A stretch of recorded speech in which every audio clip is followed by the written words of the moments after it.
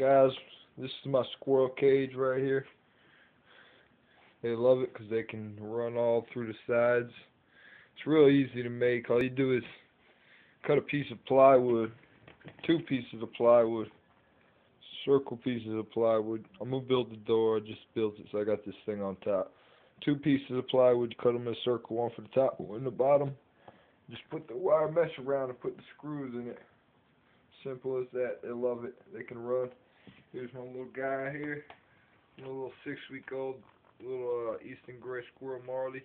Marley, say hi to the camera. Say hi to the camera, Marley. Hello, guys. Got a bunch of blankets in there, a little heat pad running through the back. That's about it. Here. Now, babies.